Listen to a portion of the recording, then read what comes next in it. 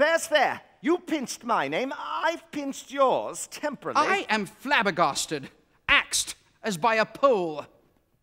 But he's merely going to pick me up here and off we'll go. It'll only be for a few days. It's a perfect, foolproof scheme. Madeline thought of it. Madeline? Whose last original idea was that every time a fairy blows its nose, a baby's born?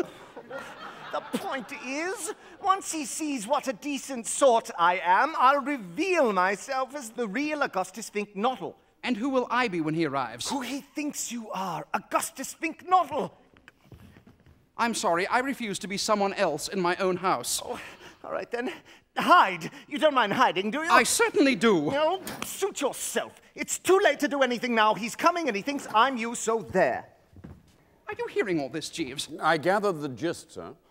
Jeeves, I am shattered by the fickleness of friends. Friendship is constant in all other things save in the office and affairs of love.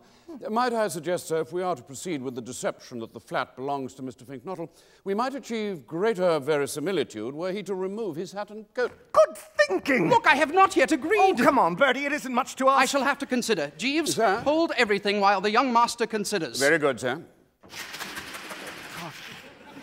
Who can that be? Sir Watkin Bassett, I believe, sir. Oh, good grief, right, yes. Let him in, Jeeves! Very good, Oh, sir. no, wait, hang on a tick, do. What do I do with this? Give it here.